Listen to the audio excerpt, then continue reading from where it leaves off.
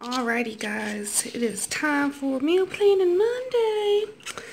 And as you can see, I have this super awesome Harry Potter printout. It's actually to plan your week, but I'm using it to plan my week of food.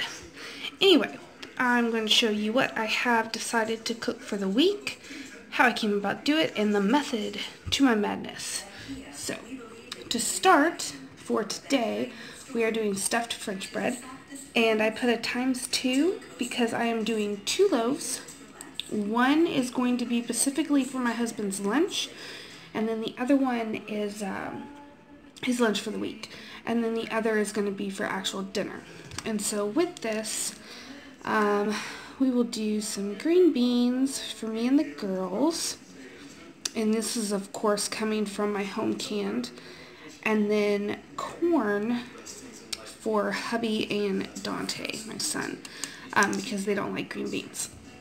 So that will be that, because this already has chicken and hamburger and mushrooms and onion, celery, good stuff. Good stuff's already in there. So I have these 2 things and that'll be good to go. Tuesday we have a doctor appointment, so we'll be out. So potato soup will be easy, delicious, and filling, and it's supposed to be really cold. So we'll do potato soup, and then I'll either thaw out a French loaf from my freezer, or I will make some bread bowls and put the potato soup in bread bowls. My husband prefers it that way. It's really just a matter of how much time I'm going to have. Alright, so next is Wednesday, and Wednesday is going to be chicken and dumplings, and I have big batch beside it, and that is because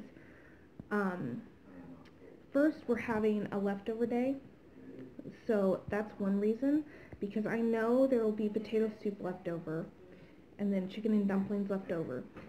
Now, chicken and dumplings are going to be for this, the extra. So I'm making extra of that, and then if you've ever had the drop biscuit, or not drop biscuit, but drop dumplings, once you reheat them, they kind of disintegrate, and so they make a real thick broth, and so that's perfect. Add some peas and carrots and potatoes, and you have a delicious chicken pot pie. So that's my method for that. Spaghetti, because here is all my pasta sauce, and I had a bunch of extra, so we're having spaghetti this week to use that up. And with this, we're gonna do a salad and garlic bread.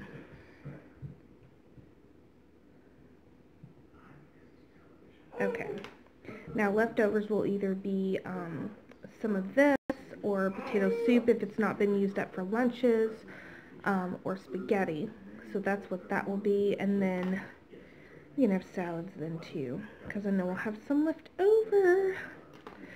And then, like I said, Saturday is chicken pot pie. That is a meal in itself. We don't need anything to go with that one. Sunday is chili. It's supposed to be another really cold day, and we're cooking that in pumpkin.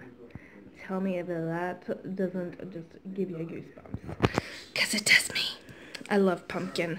I love fall and winter, and I want to cook my chili in a pumpkin. So that is what I'm gonna do. Now my husband, he won't want his in a pumpkin. I'll have to make his separate.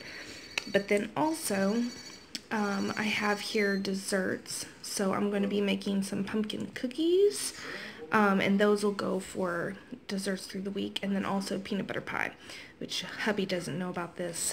That is his favorite.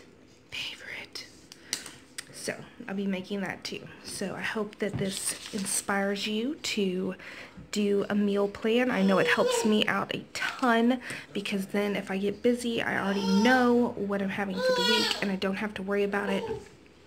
There's a little baby trying to get up. So I will end this short little video. And also, I'll bring you along for at least a couple of these recipes. So stay tuned.